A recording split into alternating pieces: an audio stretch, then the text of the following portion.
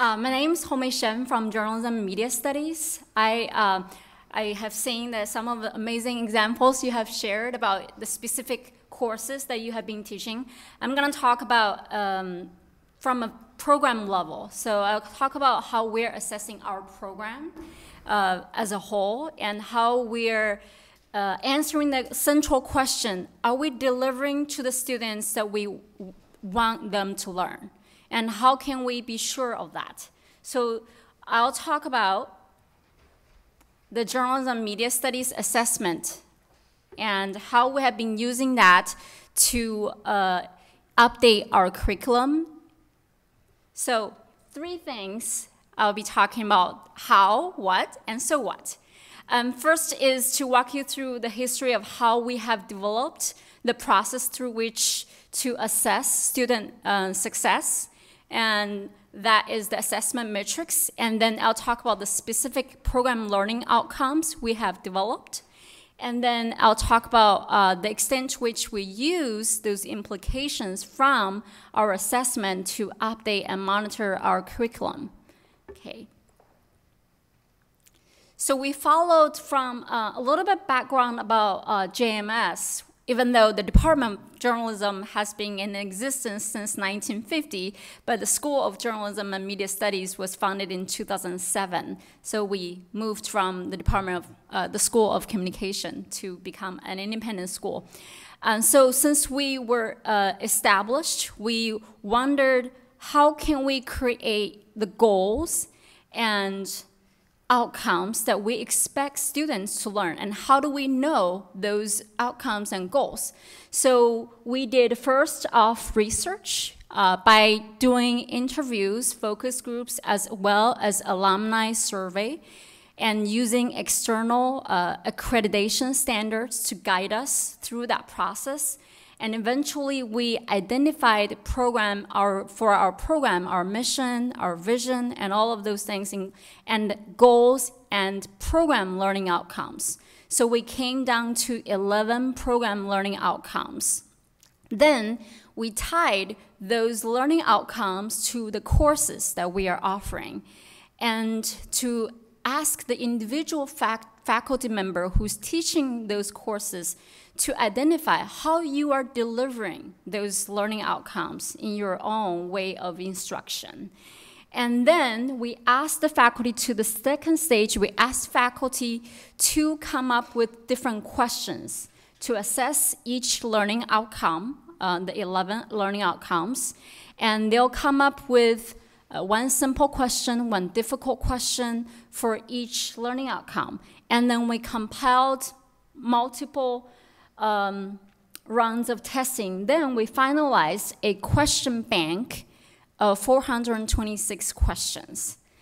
Entered year 2011 and 2012, we started pilot testing our instrument, and then we started annually monitoring our assessment. So, of course, all of this with the help of our testing center on campus. They have been really helpful to get our students to take the exam. So those 426 questions are divided into 16 different versions for our 4 majors. We have advertising, media studies, journalism, and public relations. I'm in the area of public relations. So 16 different versions. When the student one individual student gets to the testing center, they'll indicate which major they were in, and they'll be randomly linked to one of the 4 versions for that particular major. And those different versions are comparable. So then what we do from the school end is to analyze the results, and I'll talk more about that in just a minute. So that's the how question. And the next part I want to talk about is the what. So what are the program learning outcomes that we are assessing? All of those 11 learning outcomes are tied to our mission.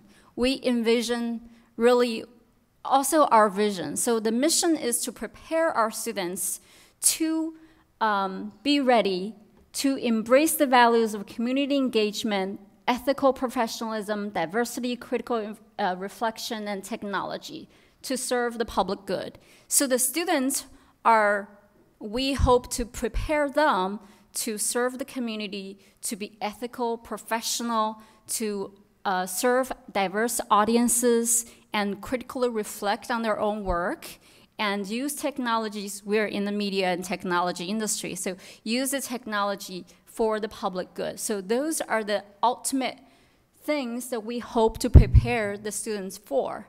And we link our 14 to 17 strategic plan to those mission, the specific components of our mission, and our 11 accreditation aligned program learning outcomes, including upholding the principles of freedom of speech. We're in that industry, and including using statistical reasoning, including using theory and concepts, and including understanding diversity on a global level. So just to name a few of those 11 learning outcomes. So that's the what part. What are we delivering and we hope to deliver? And I want to use some of the results from different years. I'm using 2011, 2012 because that's our start year, and we are doing annual testing of that. So how does this process work? When the student enter the major, they're all in our big, large lecture course, which is JMS 200. And we ask them to take a pre-test to assess their skills, like when you enter the major, what are the things that how well do you know these things that we're assessing, we're hoping you know. And then when they exit the major, in the 4 areas in the capstone classes, they all have to take the capstone classes. They take the post-test, which is the exit exam. Then by comparing the pre-test and the post-test, we're able to see through our program, our core courses, how well we have been preparing them for those things that we hope them to be ready for. So then when we get the data, we basically aggregate all those data. All those questions are linked to specific learning outcomes. Then I aggregate those questions, how much you have correctly answered the question, so the percentage of correctness, and average that for each learning outcome. And then use the pretest, standardize the pretest correctness percentage to 100 so that we can have meaningful comparisons across the different learning outcomes. Otherwise, you're comparing different percentages, then it doesn't make much sense. So we standardize those percentage correctness of the pretest to be 100, then the post-test to be 100. This is just an example of that year. That was 131. So we know they gained 31 points overall across the different learning outcomes. And in 2011 to 2012, we had 168 students participating in the test. And 88 of them were in the post-test, 90 of them were in the pre-test, okay?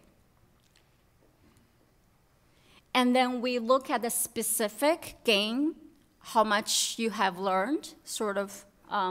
And these are the 11 areas. As you can see at the bottom, so we developed different levels of gain that we hope the students can demonstrate. From 100, that means you have learned nothing from our program. When you entered, you haven't changed much.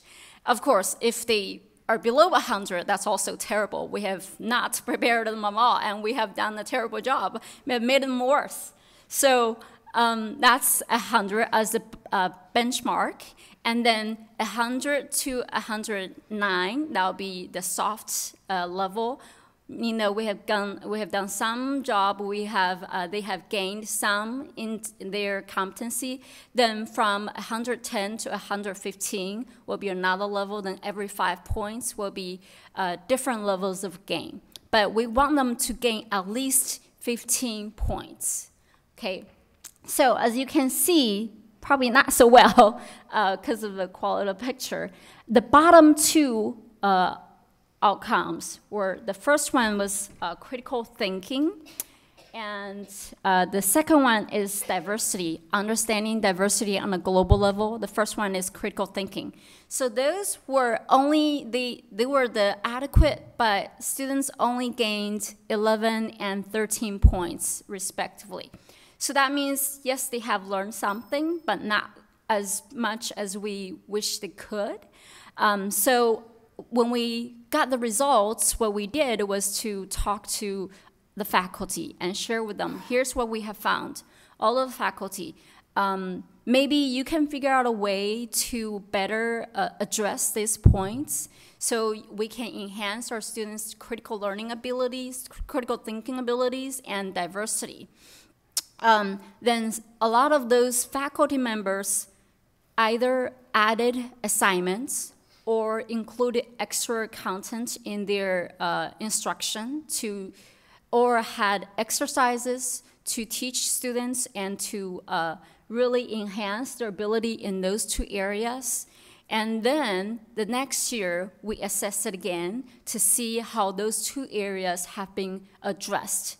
And all our new, as journalism and media studies is really a diverse and dynamic field, as you can see, probably using your phones, using your social media, all of those tools, we are in that field and we are in that business to teach our students to be experts on those. So we are constantly on the watch of updating our curriculum, but you can't just add random courses and hope, okay, we have to teach another course on Twitter. We have to teach, you cannot do that. So we have to do it from really a program level to see how any addition or any revision to our curriculum can enhance our students' competencies in those areas that we have identified. So, and this process, of course, is ongoing. It's not a perfect system. We are thinking about updating it, how to make it better, and because we want to be sure we're really assessing what we hope to assess. I definitely welcome your feedback, your comments, and your experience in your different disciplines, how you have been doing it, how you have been using assessment really to guide your courses. Okay, and lastly, if today's time is not sufficient, then definitely welcome you to exchange ideas with me, talk with me, inspire me. There's my email address and our department's website. Any questions?